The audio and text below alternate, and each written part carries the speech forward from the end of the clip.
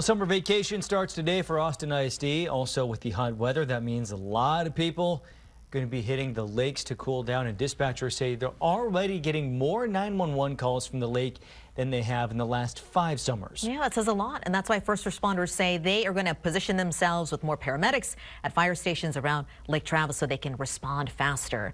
And you play a really big role, by the way, if you call for help. You need to maybe think about naming a specific cove or a landmark when you call 911. It is a very big help to first responders. The lake is 64 miles long, has hundreds of miles of shoreline, and if we go in where you came in at, you may be 20, 30 miles away from that point, and that's going to be a really extended response time for us. And officials say they do use GPS technology that can pinpoint your location, but it doesn't always give them 100% accuracy.